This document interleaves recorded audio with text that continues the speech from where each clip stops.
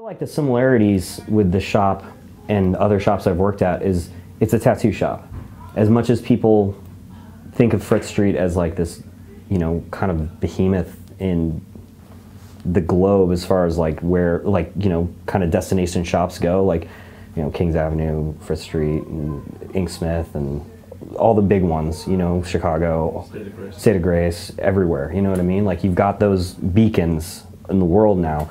Frith Street, you can still come into the shop and get a fucking kanji tattoo. You can come in the shop and get fucking tribal, you know what I mean? Like, you can get regular ass tattoos here, but they're just gonna be done on a level of excellence. Like, everything that comes out of here, it doesn't matter what it is gonna look nice.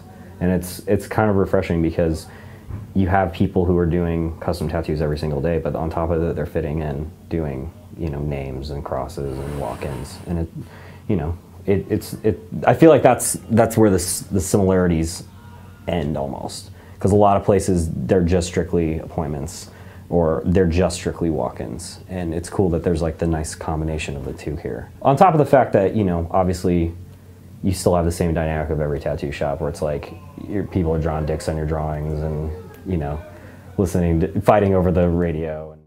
And I had 35 bucks and I got tattooed, and the dude knew I was 17, handed him my ID, whole 9 yards, handed my ID, knew I was 17, and he was like, don't tell your folks where you got it. And I said, okay. And I sat there and he fucked it up. It's just a solid black star. He had like he's like, you have 35 bucks. I'm like, yeah, and he goes, pick from this sheet, and it was like star, clover, like heart, and I was just like, star, black, and he was like, all right. So he did it, and it was terrible.